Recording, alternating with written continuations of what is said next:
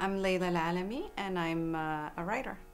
I think in fiction, the biggest mandate really is you have to tell a story, and a story has to be about the individual, about the character. I think it's better to leave messages to the postman, right? It is enough to tell the story of a character, and that in itself might teach the reader something about the human condition or something about the world, and that is enough.